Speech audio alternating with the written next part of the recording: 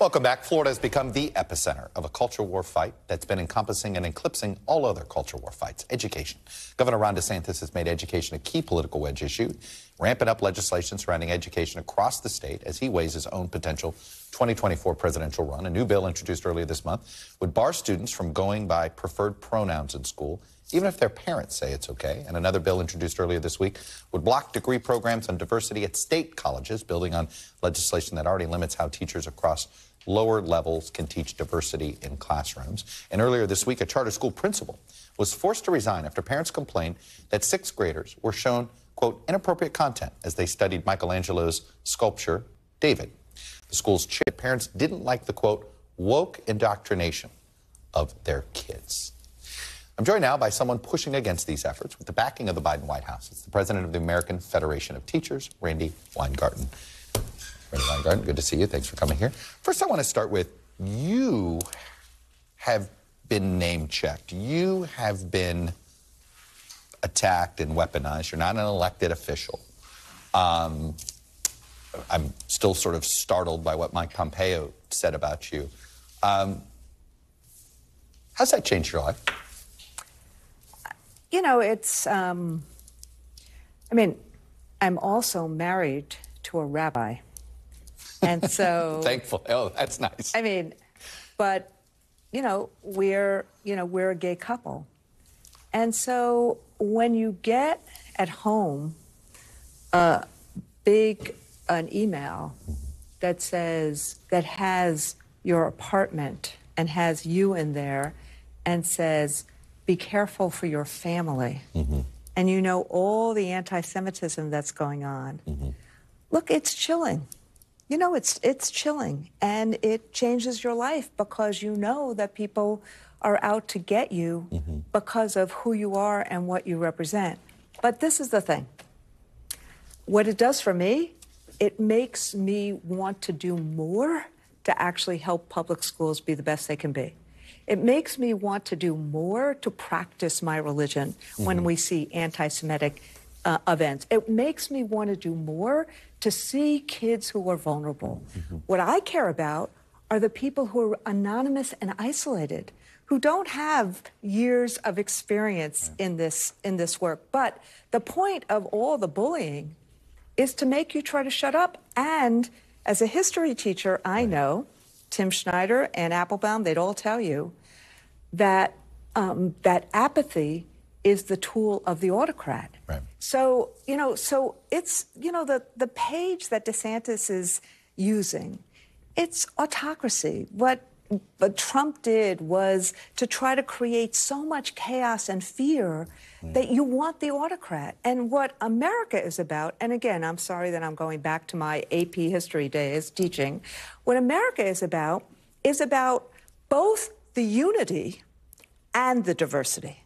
And we have to be a country that actually lifts all up, believes in all. And that's what the American dream has been about. And that's what public schools are supposed to be about. So I feel like we've lost the debate on, we're sort of lost.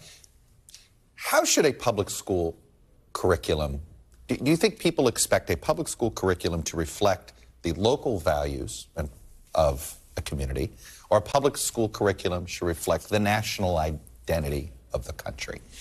So a public school curriculum has to actually reflect both. Mm-hmm. And it's not as if these are the first times we've had these wars. Think about the Scopes trial 100 years ago. We do it about every 30 years, actually. So, between the Scopes trial, then we did it in the 50s with segregation. Exactly. But what happens is, the point is, because the only institution in the United States of America that is for all, that creates opportunity for all, are public schools. So, of course, every social issue is going to walk through the doors of public schools, not just our kids, but every social issue. And the teachers are the first responders to all of it. So how is it really done? There's 50 states. There's 13,000 school districts. Mm-hmm. That's why you have lay boards of education. But that's why you also have a process in states of building curriculum that includes parents and teachers. So one of the things that Youngkin did was he Glenn Youngkin, governor of Virginia. We've been talking Florida. Sorry. That's okay. He seized on a mistake that and he is a dear friend, Tim McAuliffe made. Of course, parents have to be involved in kids' education. That's what teachers have wanted for years. We need parents as our partners.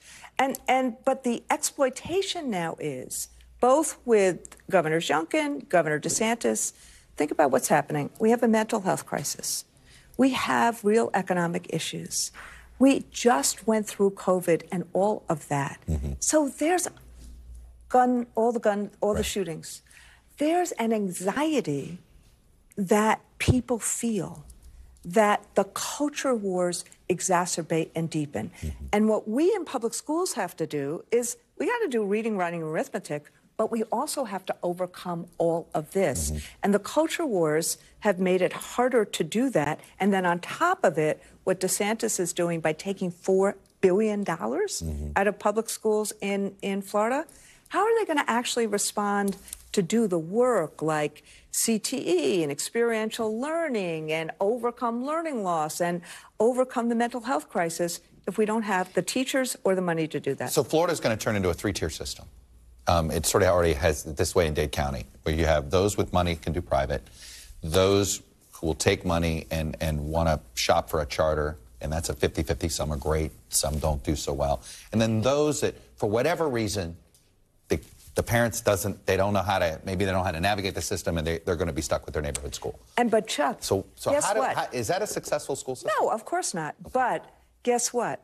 Even in Florida, still right now, after all of the voucher work, all of the vouchers, all of the charters, the vast majority of kids in Florida still go to public schools and want to go to public schools, and their parents want to send them to public schools.